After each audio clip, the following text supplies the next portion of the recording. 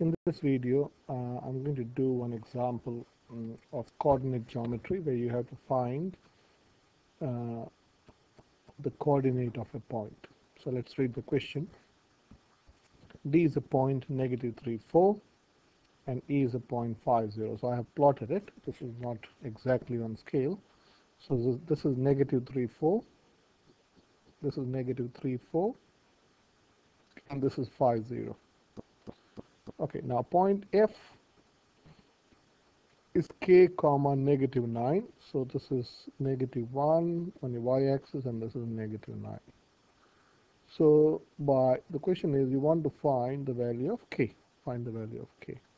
By just looking at the graph, I would say the k should be some positive value. So if you extend this, so let us extend that. So by just looking at, this is a guess, I may be wrong, so we'll have to confirm that. So this is some value of x somewhere here. So this is k sitting somewhere there, and that will, if you extend this, so let me show you that. So if you extend this, negative 9 will meet somewhere on your x-axis. So that's my guess. Okay. So the first thing that we need to do is we need to find the equation of this line. Now to find the equation of a line, I first see the gradient of this line from left to right is sloping down, so the gradient needs to be negative. So gradient is rise over run. So let me draw, this is say your rise, which is negative, okay, and this is your run. Okay, so what's the rise? Rise is negative. Okay, so rise, you're rising from 4 to 0, so your rise is 4 or negative 4, and your run is, you're running from negative 3 to 5, so your run is 8. Okay, so your gradient, okay, in most of the books it is by the letter M, is rise over run, which is negative 4 over 8, which does make sense, which is negative 0.5. Okay, so now the equation of a line, okay, now equation of a line, the general form of equation of a line is y is equal to mx plus c, where c is your y-intercept. C is your y-intercept, and we just saw that m is your gradient. So this is your m, which is a gradient. Let me change color. So I can say m we know is negative 0.5, so I can say y is equal to negative 0.5 x plus c.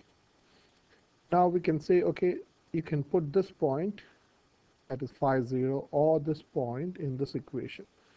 So we know, so now we can say that 5, 0 lies on this line.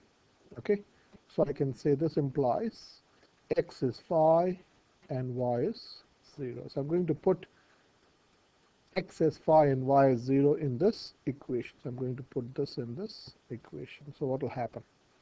So y is 0, so I can say 0 is equal to negative 0.5 times 5 plus c. Okay, so this is 0 is equal to negative half of 5 is negative 2.5 plus c. So if you add 2.5 on both sides, I can say c is 2.5. And by looking at the graph, it does make sense. Let me show you the graph. This is what we are saying is 2.5. And it does make sense. This is 1, this is 2. So this is 2.5. Okay.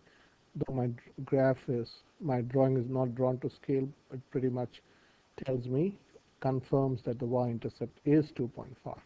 So the equation of the line is negative 0.5x plus 2.5.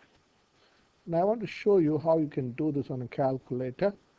This is only to confirm your answer. Okay, so get your graphic calculator out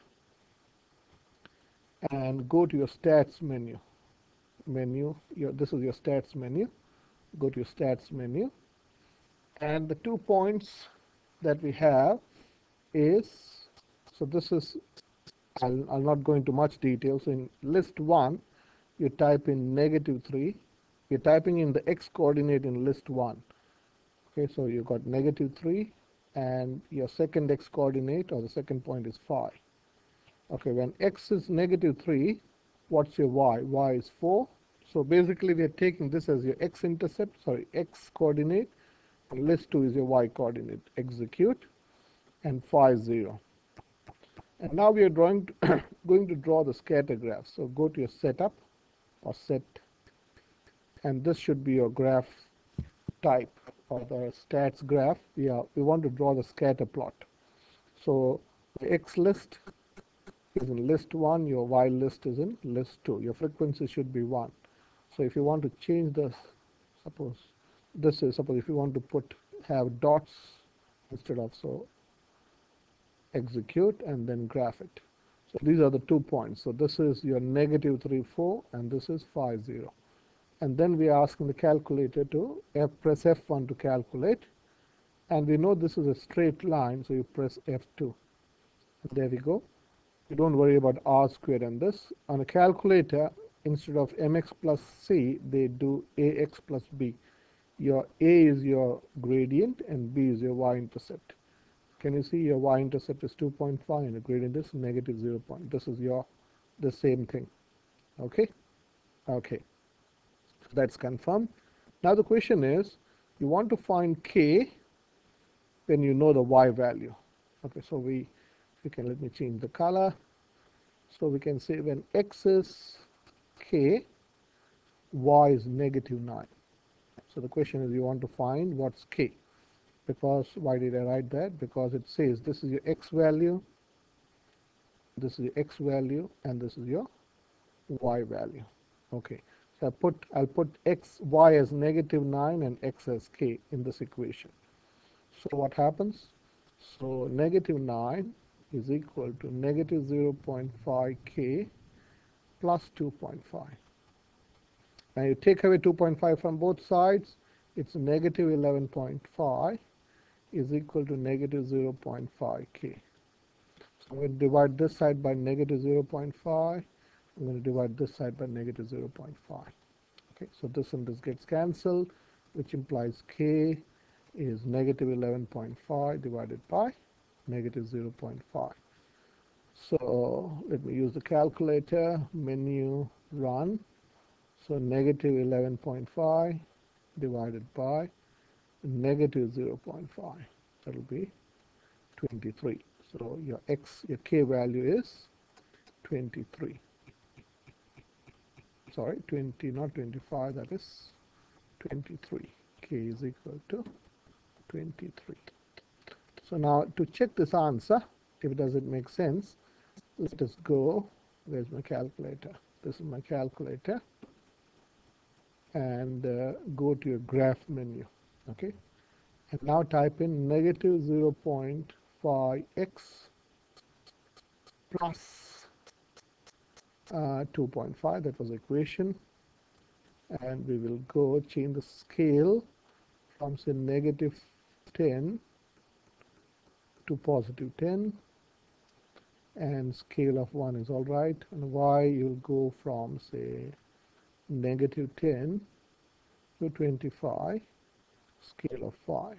This is just to confirm your answer, to show you. So this is your line. We want to say when y is -9, what is my x? So you go gsolve, and then I want to find the x value. This k is your x. So xcalc when y is 23. Okay, yeah. So that will, sorry. So gsolve,